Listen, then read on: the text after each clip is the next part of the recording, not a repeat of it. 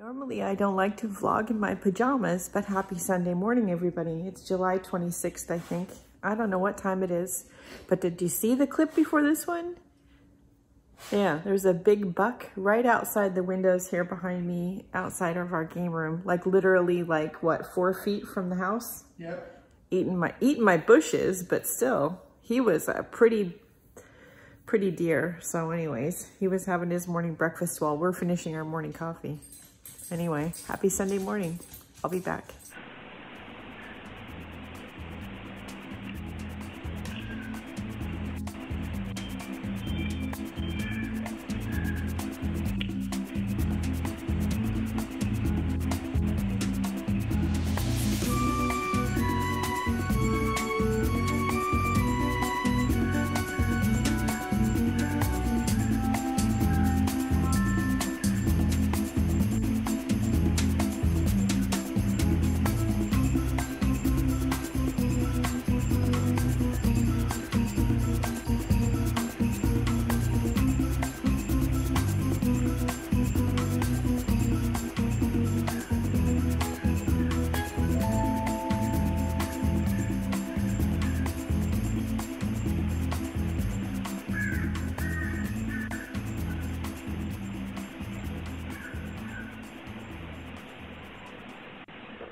Hey guys, it's 3:51 p.m. still Sunday. Didn't do much this afternoon. We did go for a walk when Bob got back from the gym. I'll show you the dye progress in a minute. We're gonna let them soak until tomorrow morning, and then I'll take them out and rinse them and let them air dry. I'm gonna shake them up a little bit more. We'll talk about those in a minute. But I was working on this. So I have a favorite nightgown that's comfy, basically like loose tank top style. I have trouble picking out nightwear that I like that's not like super expensive. Like I just don't see the point in spending $50 on a nightgown. So I thought, let me take my favorite one and let me make a pattern from it and then use like knit scraps to make a mock-up, which I did. Obviously I used scraps, if you can see that wasn't on purpose, and it doesn't match from the front to the back. The lines are in a different place. I did squeeze one mock-up out of 2 of the same kind of knits. And so it's a mock-up I can actually wear and it fits the way I want it to. So yay, I am going to sift through some of my knit scraps. I have a lot. I probably don't need to keep every scrap, and I have a bag of scraps hanging on the door. So I'm gonna do that next. And I have some knit fabric on order, which I hate to do and I hesitated doing, but right now I'm just not comfortable going out to the store looking around for fabric. In the midst of a pandemic, it's not time for that, I don't think. So anyway, I got the mock-up done, yay, and I can wear it and it's all good and it's serged and yeah, pretty happy with that. So let me show you the dye, that's the fabrics that are soaking in the homemade dyes, and we'll talk about each one and the progress, and I'll be right back. That's the Sage and Rusty Metal. It's turning out a really pretty sort of gray color. This is the Wild Blackberries, and can you see how red that's turning? Trying not to like spill it. Ironing board cover too, but that's okay. This is the Roses. Nice dark dusty pink color. Now this is the beets. Now in the beets I said yesterday that I thought, well yesterday, yes, last week's vlog, that I thought the water came out a little bit more brown than it was red that I was hoping for, because I cooked the beets in the way that you would cook them if you were gonna eat them, rather than just cut them up to get the color out.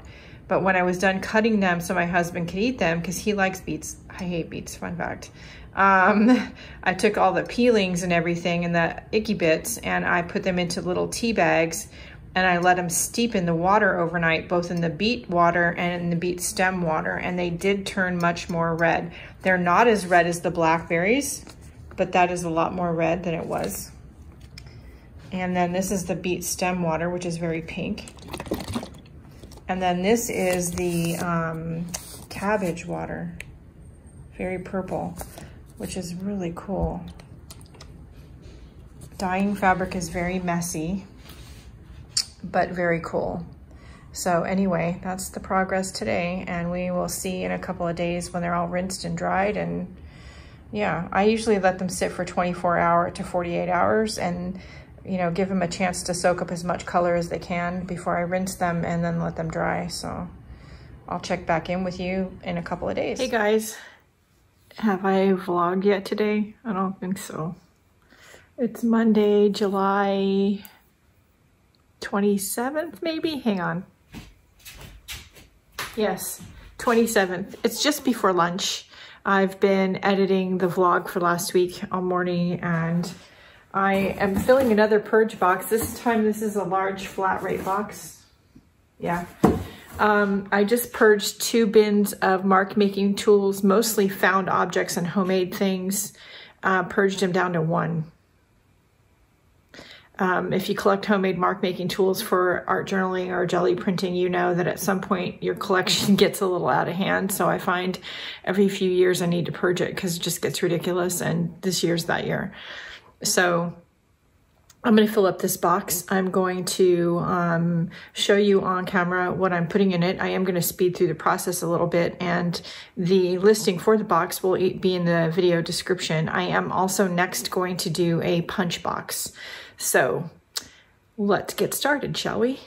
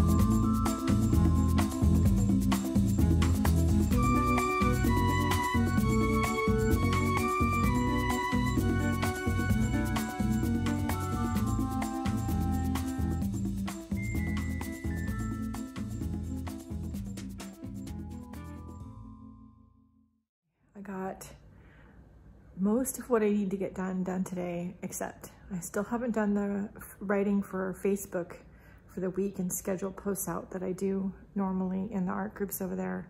And I still have to rinse out and set out to dry the fabric and twill tape that we started experimenting with over the weekend. So, but first I just did the dishes and I'm gonna go check the mailbox. I have to stick a bill in the outgoing mail. I have a bunch of other mail that's gotta go to, including an Etsy order, but it's too big to put in the house box. So I'm gonna just go down, and it doesn't have to go out until tomorrow. So I'm gonna go just down to check my P.O. box and mail it at that time, like in the morning. So let me go get the mail done. Let me put my Snap Pea chips away. And then we'll get back upstairs and get the rest of today's work done. Okay. Oh my goodness, you're not gonna believe the results, and they're not even dry yet, and I'm so excited on the fabric dyeing thing. Let me, I've got them on my drying rack here, but let me temporarily move them to the table under the light so you guys can see, and let's talk about the results that we got. It's pretty interesting, and I do have one more round of fabric and trimmings in each one of the colors, which is what I've been doing with all of the colors. Some of them I did way too much of it, so I put it in some of the purge boxes.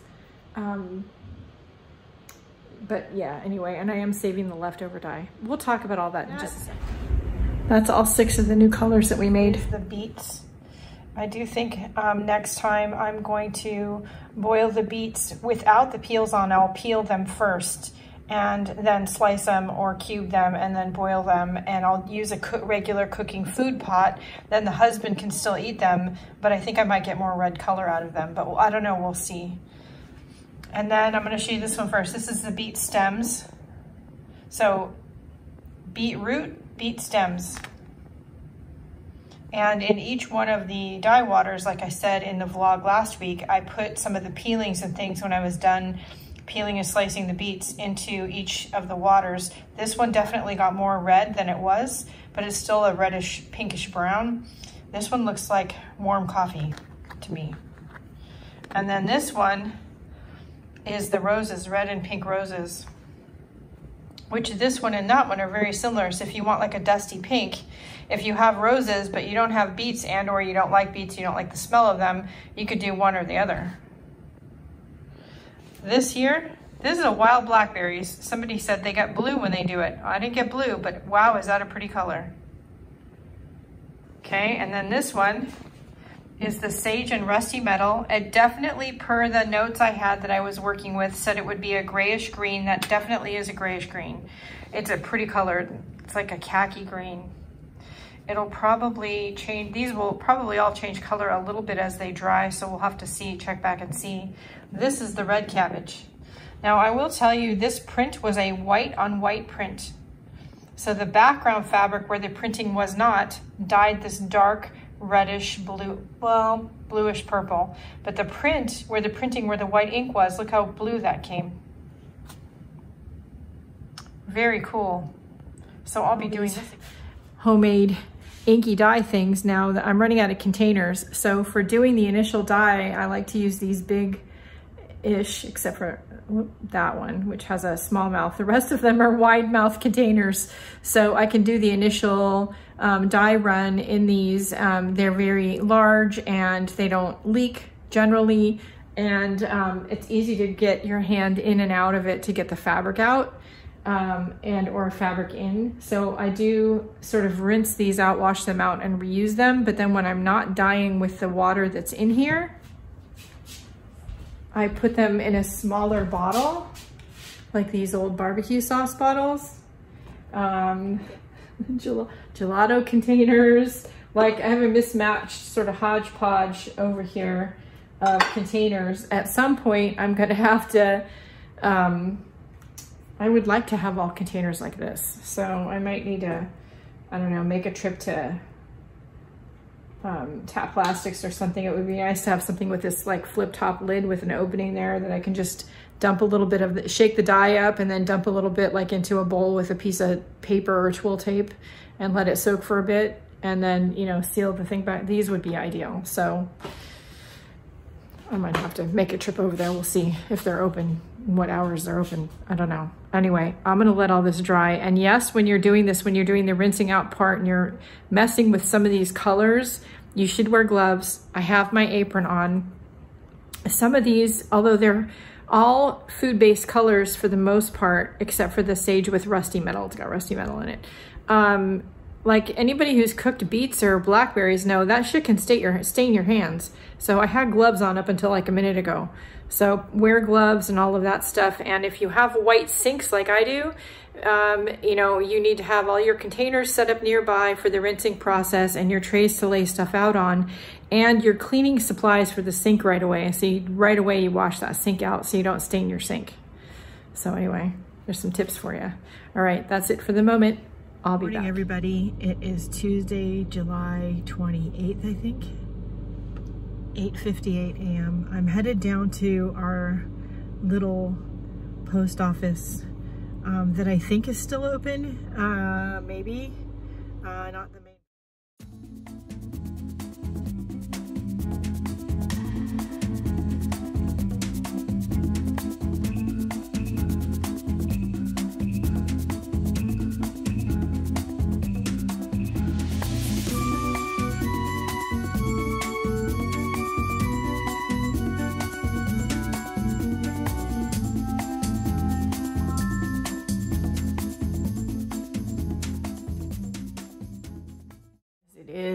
What time is it? 3:39 p.m. We did our live broadcast this morning. I like to stay on somewhere around an hour and a half, less than 2 hours. So we started a slow stitch meditation journal page. I didn't finish it on camera. They usually take longer than even 2 hours to do. I do like to kind of take my time. I'll go upstairs here and show you what I did. That air conditioner's on, if you hear that sort of roaring in the background. So I did finish it, and I got it pasted into the journal. So that's it finished. For those who were watching me on the broadcast and want to see what it looked like done, there it is. I am posting pictures tonight on social media. So if you want to know my social media links, look in the video description. There should be specific links, and there should be also a link to a site called Linktree, which has all of my places you can find me on the internet. Anyway, I also caught up my, where did I put it? Oh, there it is. My fabric dye experiment journal. My fabric coloring experiments journal. Hold on, I just filmed all that and the camera wasn't on. Okay, so yeah, that's where we left off last time. So this is the blackberries, the beetroot, which I boiled the beets as if you were going to eat them with the skin on, and then sliced them afterwards, and put them in, set them aside, put them in a dish. My husband likes beets. I took the peels and the stems and the icky bits, put them in the water that the beetroot was cooking in, and this is the color that I got. I'm thinking next time I might try peeling the beets raw, slicing them up, and then boiling the slices without the peel on, and see how much more color comes out of them. This is the beetroot and leaves and stems. The red and pink roses. The sage and rusty metal. It's a really pretty gray green. And the red cabbage, which is really pretty. So yeah. Hey guys, good morning. I don't know what time it is. It's Wednesday, June 29th. Pretty sure. What time is it? Let's see.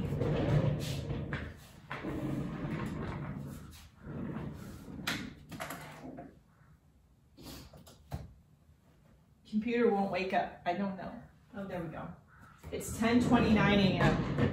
I just filmed my 2 videos for August. I'm only going to do 2 besides the vlog for August.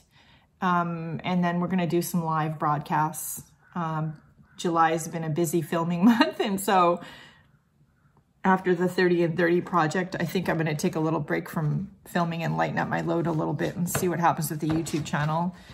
We are doing the live broadcast, so I'm sure you guys will all be fine with that. But anyway, I have Etsy orders. I've got to go walk down to the mailbox, and I've got some more fabric soaking in behind the camera that I need to pull out and rinse at some point this afternoon. I'm gonna do some watercoloring, I think, today. I'm gonna start on the Lips Journal, which is like right over there. And I am going to go through all of these. I've got, this is resin, molded resin. I was using up some old resin and some pigment powders. And then I had these two besides, which are a combination of clay, different kinds of clay. This is like paper clay, and resin and some polymer clay. I don't need 3 bins of molded embellishments. That's just crazy town. And so I'm gonna get these down to ideally 1 bin, but maybe 2. And I'm gonna purge today. I'm gonna probably package up the excess into little packages for Etsy. I may just do the lazy thing and I may just fill a small priority mailbox.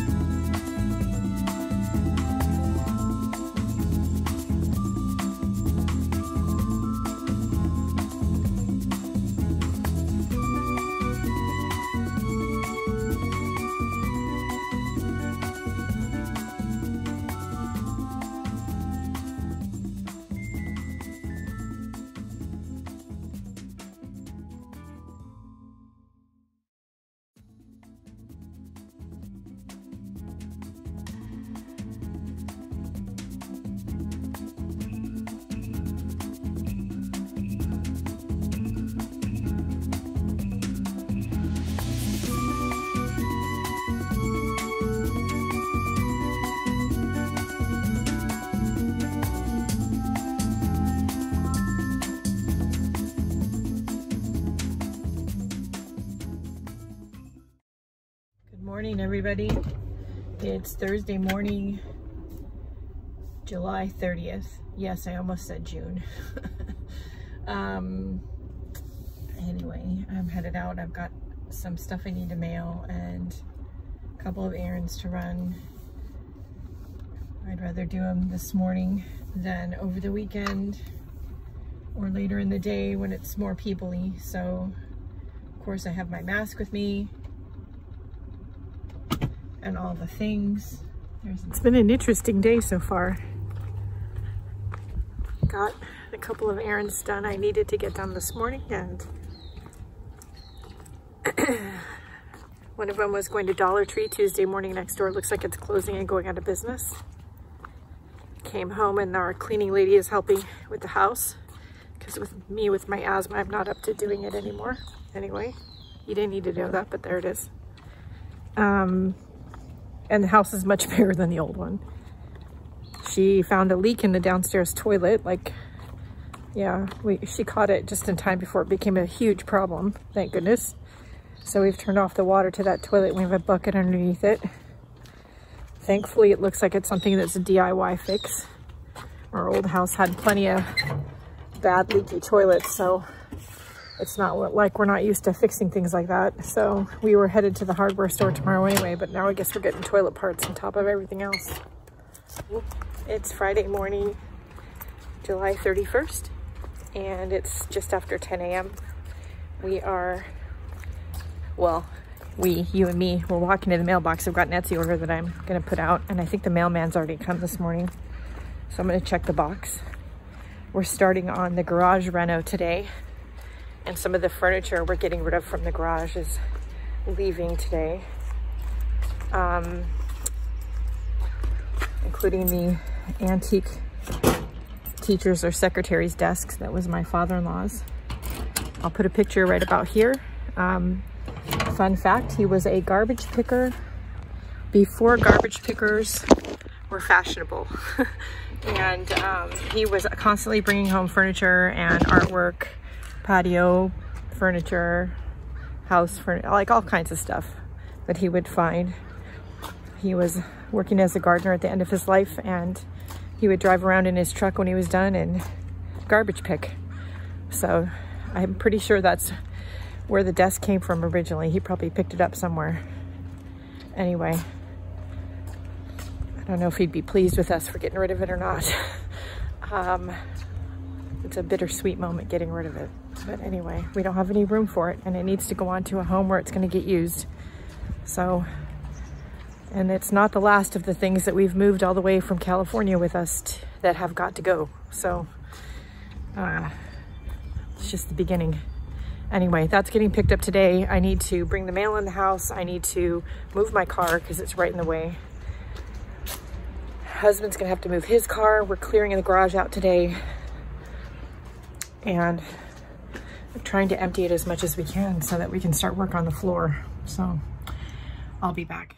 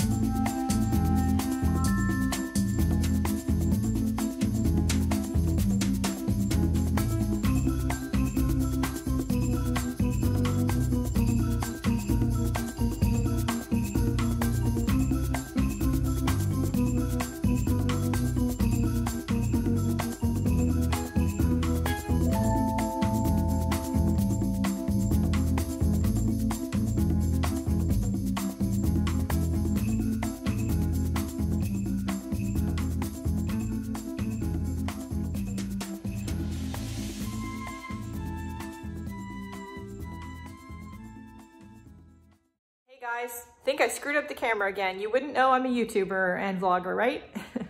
Anyway, look at that empty spot behind me. We're working on that right there. Then we're gonna move that beast. Then we're gonna move that thing. Emptying the garage out so Fred can redo the floors in here and we can get that done. And then he's ordered new cabinets for his garage. So after the floors dry, it'll take a few days to dry and cure. And then we're gonna take those off the wall and empty that off. And then hopefully in a few weeks, by the time we do all of that, the new cabinets will be here and we can get it all set up for him. Because of the current pandemic situation, the contractors who usually do the cabinet installation are not working right now. So it's gonna be a DIY project from start to finish. We haven't done one of those in a while. Not that we're not capable. So it'll be fun. All right, now I'm all hot and sweaty, but I need to help him finish this. So as I said earlier, we got the garage emptied and now we're in line at the DEQ, which is the Department of Environmental Quality. Good idea. Yep. I don't know. It's the DEQ here in Oregon. It's where you go to get your car smog tested. Most countries and at least states in the US, you have to get your car smog tested to make sure it passes quality control before you can register your car. And we found out just today that my car renewal is up. So we decided to just not waste time and let's just do it now. We're near DEQ, so we'll wait in line and do that. Then we're gonna go to the hardware store and get the stuff for the garage floor. Then we're gonna get lunch. And then we're gonna eat lunch, and after lunch, Fred's gonna start prepping the floor in the garage for painting it tomorrow, which yes, I'll film for you guys. Hopefully we do it and don't make a gigantic mess, but I guess we'll find out. All right, I'll be back. Do you hear the noise? He's out in the garage sanding and he's gonna be spending the rest of the afternoon, probably part of the evening, prepping the floor for painting it tomorrow. So yeah, he doesn't need me to get in his way, so I'm gonna not. We're working on the garage, prepping it for painting it tomorrow. Bob is degreasing it. I've been helping him. I got my galoshes on. And I looked up and hold on, I'll see. His two babies are eating dinner. Glad I filled up the bowls. They're just watching Bob scrub away. I'm scrubbing. Yeah. They don't care? Nope, they don't care. They're eating, so they don't care. So anyway, oops. She's trying to degrease the floor. We're doing what we can to prep the concrete for the epoxy paint coating thing that we're doing tomorrow. Anyway, it's pretty cool. That part, I mean, not the degreasing. Hey guys, day 2 of the garage reno. We're gonna start painting the floor. First, Fred's gotta blow all the pine needles that came in overnight out, and then I need to put paper over at least 12 inches of the bottom of the opening so we can hopefully keep them out while the paint is drying. I will be doing sort of a time-lapse kind of thing of the painting today, and yeah, we'll see what happens. All right, wish us good luck. I'll be back.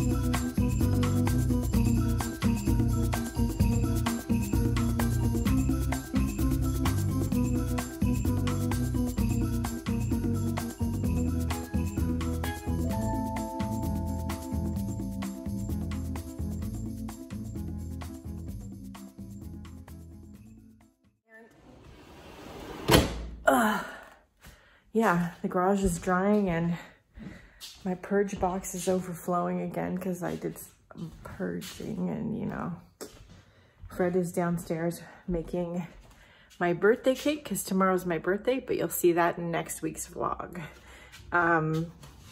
So yeah, we're not doing anything big. We're not even seeing the kids for my birthday because they were in California last week. So we are making them wait 2 weeks before they see us, and because of the pandemic. And so we'll see them and celebrate with them next weekend. And we'll get them to help us with some of the garage stuff because Bob's cabinets might be in by then. We'll see. And in the meantime, when we can get to stuff, I will get Bob and or Polyus to help me get the pegboard up right there. Those paintings are gonna stay. Again, the shelves may go up on top of the pegboard. I don't know though, but I can't wait for the pegboard to be there because I love my little piece of pegboard. Where's the sewing desk? Can you even see it from here?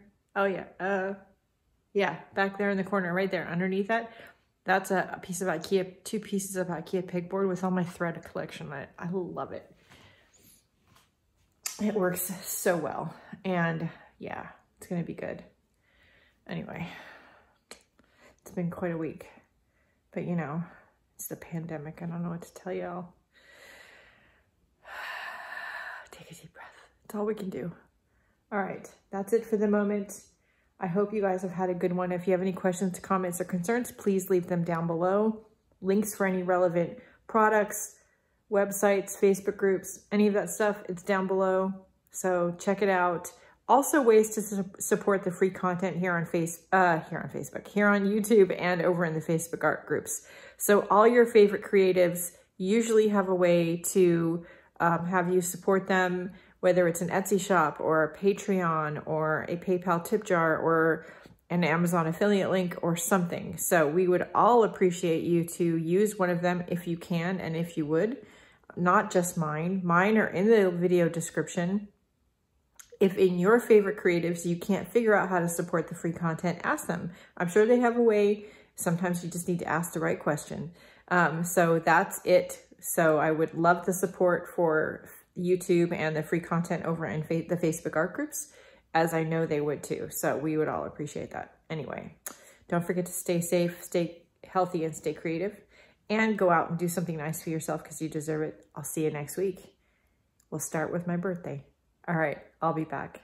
Bye, guys.